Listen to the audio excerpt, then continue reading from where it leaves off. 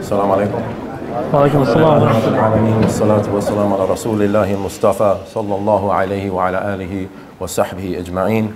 أعوذ بالله من الشيطان الرجيم. بسم الله الرحمن الرحيم. جاء الحق وزهق الباطل إن الباطل كان زهوقا.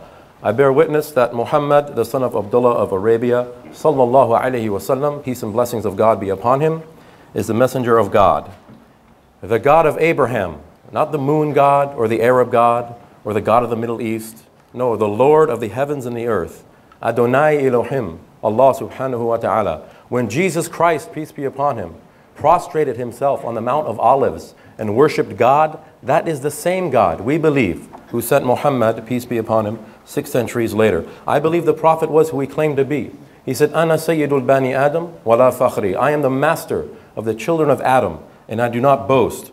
He said, Ana khairul khalqillah. I am the best of creation. We believe that he's better than the Kaaba in Mecca. He's better than the angels. He's better than the Temple of Solomon. He's better than paradise. You see, when the Prophet was preaching in Mecca, his tribe, the Quraysh, they would send messengers to the outlying borders of the city to intercept visitors, to spread lies and slanders about him, right? And then these same people, right, they would say, stay away from this man Muhammad. He's a sahir, he's a sorcerer, he's going to bewitch you.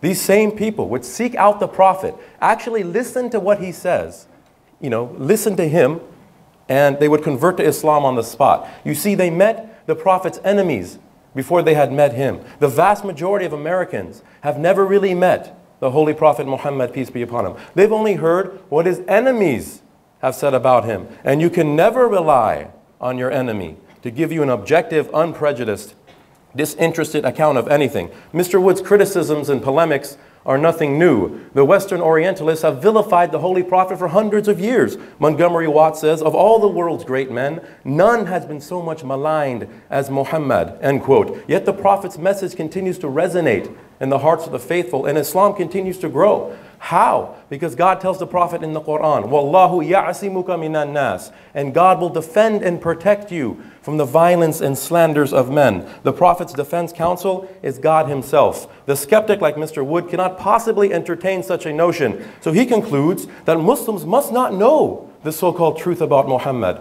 No, we know the truth. It's no secret. Karen Armstrong says we know more about Muhammad than about the founder of any other major religion. He's the only historical prophet. Now, the most important thing tonight is to be objective and balanced in our critical methodology. You see, the typical Christian critique of the Prophet of Islam is extremely superficial, surface level, and one-dimensional. Things are looked at purely at face value, and then the worst possible motives are ascribed to them, which in reality is only a reflection of the mental depravity of the criticizers. If a psychiatrist shows you an ink blot and all you see is sex and violence, the problem is you. Summun bukmun umyun fahum la yaqilun. Deaf, dumb, and blind, they have no sense. But it's not your fault. I understand. You are what you read. The Bible is an anthology of sex and violence. So, a man with hepatitis, he doesn't go around blaming other people because they look yellow. He has a disease in his eyes. He is the problem. He perceives the world through his own diseases. So Mr. Wood's analysis is not surprising. This is a man, the Holy Prophet, peace be upon him, who is widely regarded by many scholars of Western academia as the most influential human being to ever step foot on the earth. For all of the earthly work of all of the previous prophets put together does not equal to what this one man achieved. D. Brown, a Christian missionary, says, by any standard, Muhammad's achievements were little short of miraculous. Will we just dismiss him on a superficial level? R.B. Smith says that the Prophet was absolutely unique in history. That's a Christian missionary talking. His life is based on history, not mythology or conjecture. And it's not enough to say he was a great genius, he was a good statesman, he was a military hero. There's a lot more to this man. Alphonse de Lamartine says, in the history of Turkey, quote, that is Muhammad as regards all standards by which human greatness may be measured. We may well ask, is there any man greater than he? وَرَفَعْنَا لَكَ ذِكْرَكَ. God reminds the Prophet of this very fact in the Quran. وَرَفَعْنَا لَكَ ذِكْرَكَ. Have we not raised high the esteem in which thou art held? Dr. William Montgomery Watt, who died last year at age 97, widely regarded as the last of the great Western Orientalists, in an interview conducted in 1999, in his 90th year, he finally conceded, quote, I believe that Muhammad, like the earlier prophets, had genuine religious experiences. As such, I believe that the Quran came from God." End quote. In his book, Muhammad at Mecca, he says, "To suppose Muhammad an impostor creates more problems than it solves." And finally, Annie Besant, a non-Muslim and author of the book, The Life and Teachings of Muhammad, concludes, "It is impossible for anyone who studies the life and character of the great prophet of Arabia, who knows how he taught and how he lived, to feel anything but reverence for that mighty prophet, one of the greatest messengers of the Supreme." When the prophet was 12 years old, it was a Christian in Syria who first noticed signs of prophecy in him, Bahira the monk. When he was 40 years old, the first man to testify to his messengership was a Christian scribe, Waraq bin Nawfal. Look at the irony. Mr. Wood says in one of his articles online that in the Meccan period, the Prophet Muhammad was, quote, "humble, devout, obedient, faithful, peaceful, and an outstanding moral example," end quote. You see, the vast majority of the Christian criticisms against the Holy Prophet originate from the Medinan period of the Prophet's life. In other words, the last 9 or 10 years of his life. And these primarily revolve around 2 issues: his marriages and the application of sacred law. The fundamental Christian questions are, how does Muhammad, peace be upon him, go from a suffering preacher prophet in Mecca to a sword-wielding warrior in Medina? How does he go from a passively resistant monogamist to an actively resistant polygamist? The Muslim follow-up question is, did the prophet change or did the external circumstances change? You see, in Mecca, the prophet was a persecuted man, a hunted man, a man with no earthly dominion, very much like Jesus Christ in Galilee. Revelations describing societal and political laws were not yet revealed until much later in Medina. Why? Because the prophet is in no position to enforce political or societal laws in Mecca. He's just a citizen of the city. But in Medina, he was the king, the president, the sultan of the city, recognized and legitimate state authority. And it is the responsibility of the state to enforce laws and exact justice. Read Romans chapter 13. Paul says almost the same thing verbatim. So the prophet in Medina resembled Moses, which is a fulfillment of prophecy.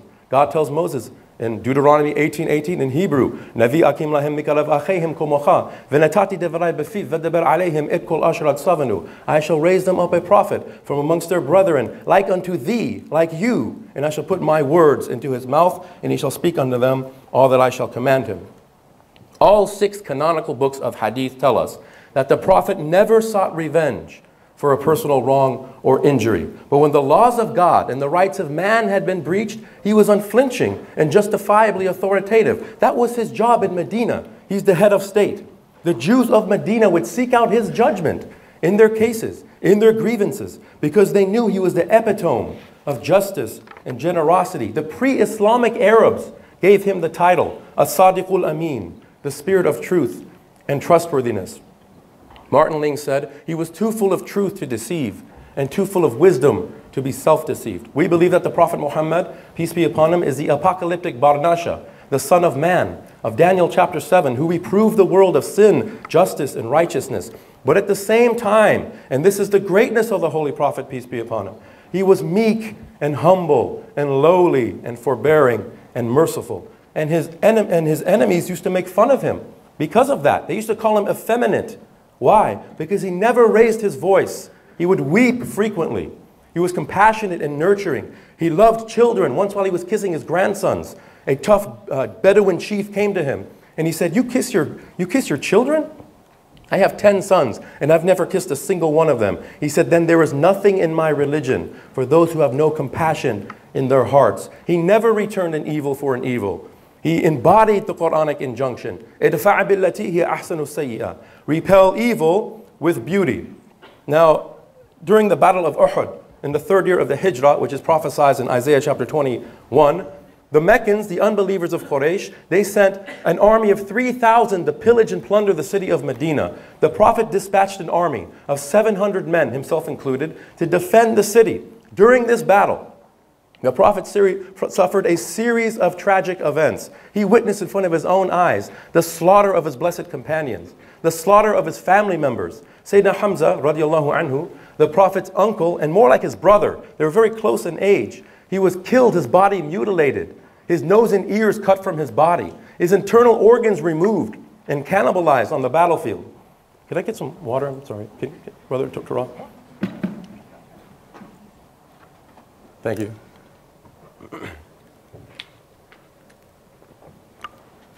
The Prophet himself suffered multiple injuries to his blessed face. Blood was pouring down the face of the Messenger of God, peace be upon him. You know what he was doing? He was trying to catch the blood with his hands like this and absorb the blood with his sleeves. And then he told his companions in the vicinity, he said, if one drop of this blood should spill upon the earth, a terrible chastising punishment will immediately descend upon the Quraysh, his enemies. His companion said, O Messenger of God, let the blood flow and let the punishment come. He said, I was sent as a mercy, not to curse. And then they saw him a short time later with his hands raised in supplication. Did he finally curse his enemies? You know what he said? Allahumma ahdi qawmi fa innahum la ya'lamun. Oh God, guide my people, for they don't know.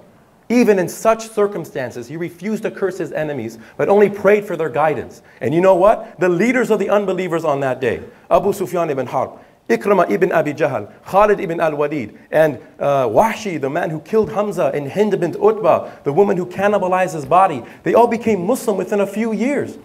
Within a few weeks, because the Prophet did not give up on them. He did not return an evil for an evil. God describes him in the Quran. Azizun alayhi ma anittum harisun alaykum. It grieves him in his very soul that you should perish or be lost. Deeply concerned is he about you. فَبِمَا رَحْمَةٍ مِّنَ اللَّهِ لِنْتَ لَهُمْ. It is part of the mercy of God that you deal gently with them.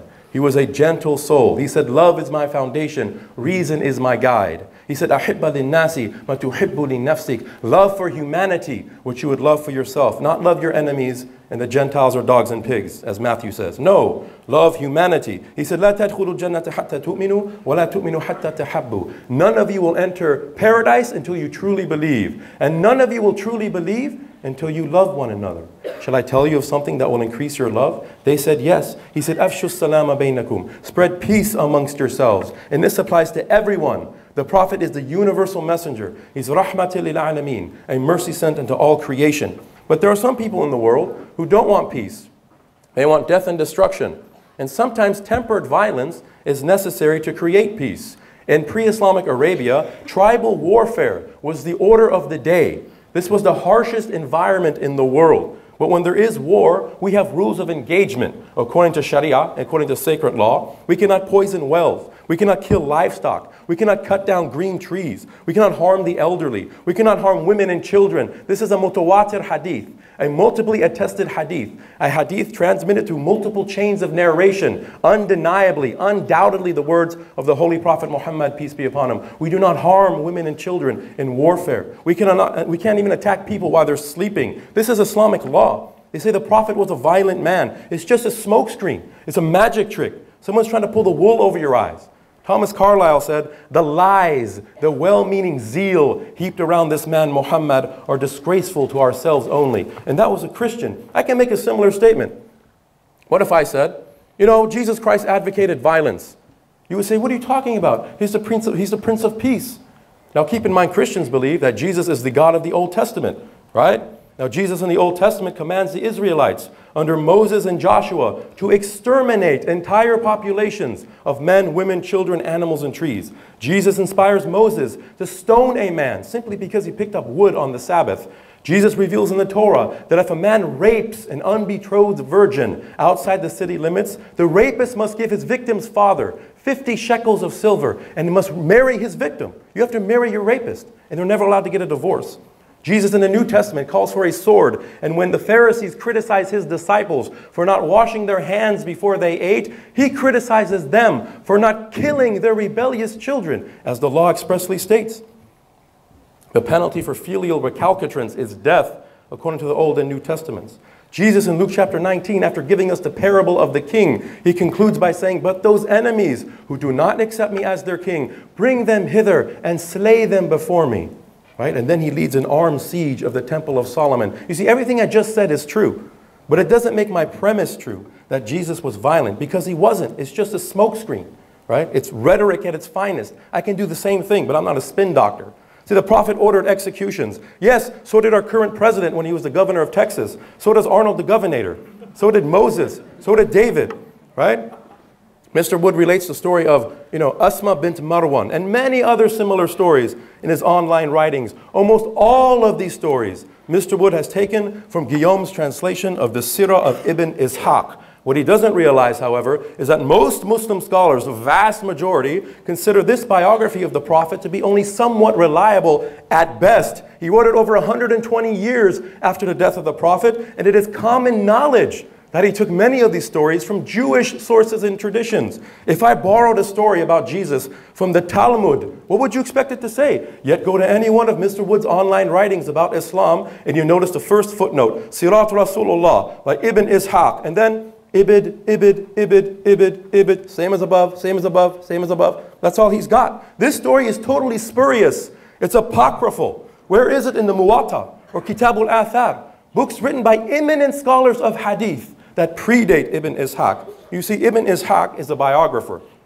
He's a reporter. He's not a muhaddith. He's not a scholar of hadith. He's not verifying authenticity or chains of transmission. He's relating as much material as possible. There's no sanad for this story. There's no chain of transmission. It's apocryphal. If I said that Jesus was violent as a child because he killed his schoolmates and one of his teachers, you would say, what are you talking about, you stupid Muslim?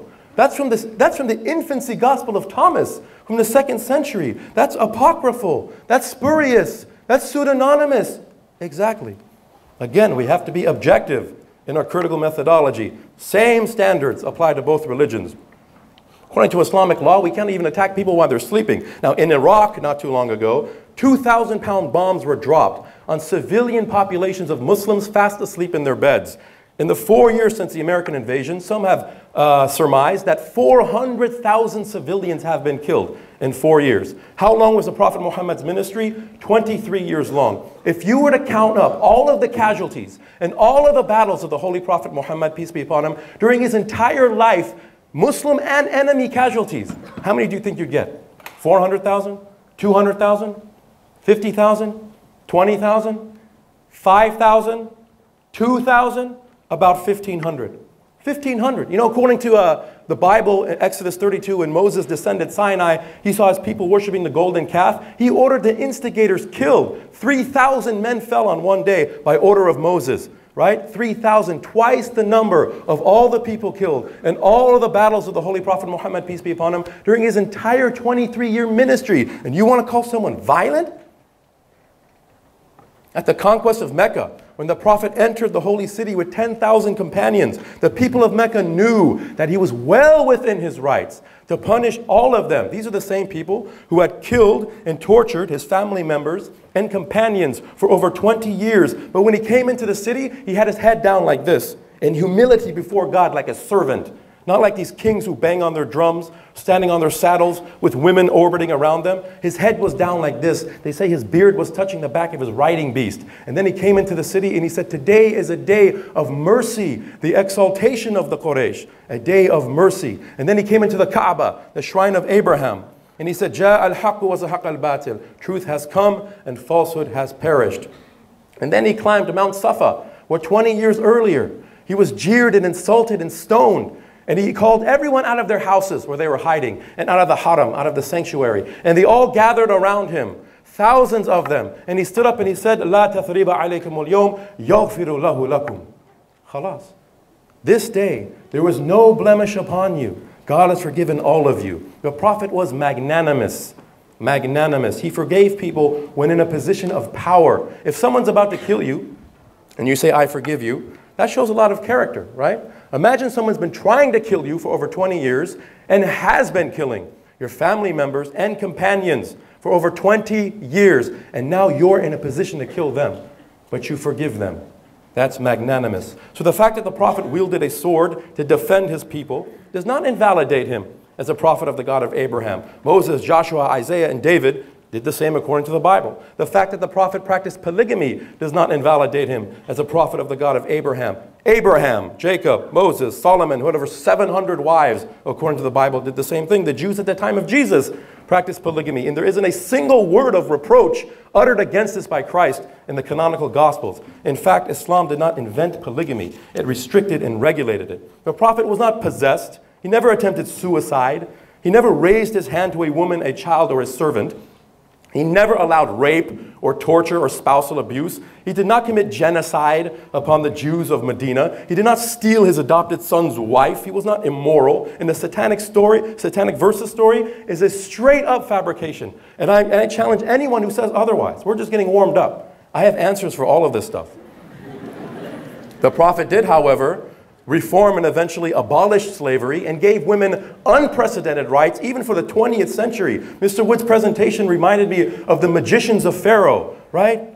They're trying to, cast a spell over the audience to create an illusion. But then Moses showed up with the truth. Remember, the Quran says, you will hear much that will grieve you from the Jews and Christians. But you need to show patience and self-restraint. Jesus told his disciples, according to Matthew, blessed are you when men revile you and persecute you and say all kinds of evil against you falsely. Rejoice and be exceedingly glad, for great is your reward in heaven, for they persecuted the prophets who came before you. So the fact that there are people in the world who love the Prophet so much that they're willing to die for his cause. And at the same time, there are people in the world who love the Holy Prophet so much, that hate the Prophet so much that they're willing to die to suppress his cause, is proof enough for me that Muhammad is a prophet. Sallallahu Alaihi Wasallam. Now, Justin Martyr, who was a 2nd century proto-Orthodox theologian, he wrote a book called Dialogue with Trypho the Jew, in which he tries to advance the legitimacy of Jesus by appealing to Old Testament prophecy. And again, we're switching gears here. We want to be balanced in our examination. So, are there any prophecies of the Holy Prophet Muhammad, peace be upon him, in the Bible? Again, according to the earliest Christian scholars, the greatest proof of legitimacy is fulfillment of prophecy. Yes, there are many prophecies, and there are so many and so succinct that God says in the Quran, يَعْرِفُونَهُ كَمَا يَعْرِفُونَ أَبْنَاءَهُ. They know him like they know one of their own sons. Twice in the Tanakh, in the Old Testament, he's mentioned by name. By name. Song of Songs, Shira HaShirim. I mentioned this to Mike Lacona last time. There was no answer there. Chapter 5, verse 16. His mouth is most sweet, he is altogether lovely. Such is my beloved, and he is my friend, O ye daughters of Jerusalem. In the original Hebrew,